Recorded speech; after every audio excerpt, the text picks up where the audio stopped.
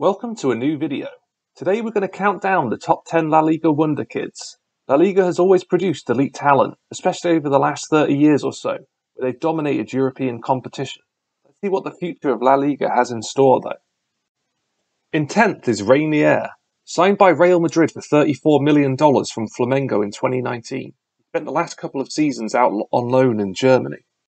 His most recent loan spell is with Girona. Thus far he has 1 goal in 7 appearances.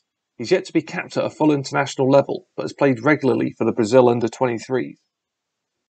Next up is Nico Gonzalez. Despite making 37 appearances for Barcelona in the 21-22 season, he was sent out on loan to Valencia this campaign. With Sergio Busquets not getting any younger, this guy could play an important role in their midfield very soon. Tanguy Nianzou. He was signed by Sevilla for $15.75 million last summer. He came through the PSG youth system before he moved on a free transfer to Bayern Munich.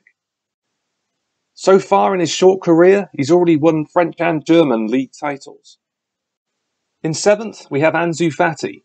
After bursting onto the scene in the 1920 season, things haven't gone so well for the young Barcelona player.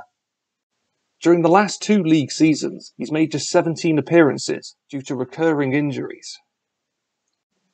More recently, he's managed to re-find his form though, and played some matches at the World Cup in Qatar for Spain.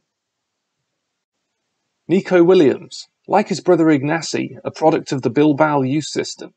He's already played 57 league matches for the club. Time will tell whether he sticks around in the Basque Country, or whether Europe's elite will prize him away.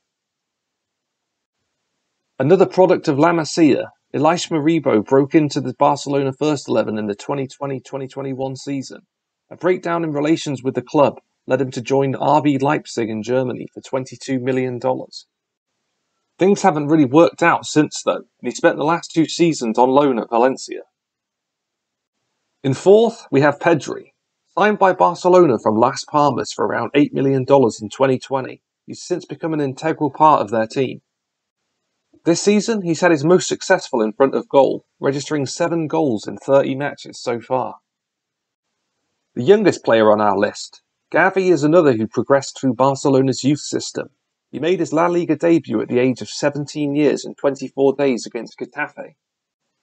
Since then, he's become a core part of the side for Barcelona and Spain. With the latter, he started all of their World Cup games in Qatar 2022. Our runner-up is Eduardo Camavinga. The French midfielder joined from Rennes in 2021 for a bargain $36 million.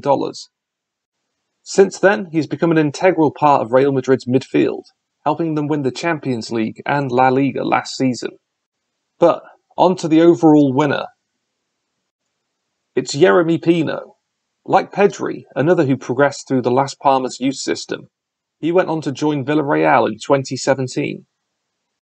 At the age of just 20, he's already played 105 games for the club, helping them win a Europa League title in 2020-2021. So, there we have our list. I think it's safe to say the future of Spanish football looks pretty bright. Thank you for taking the time to watch this video.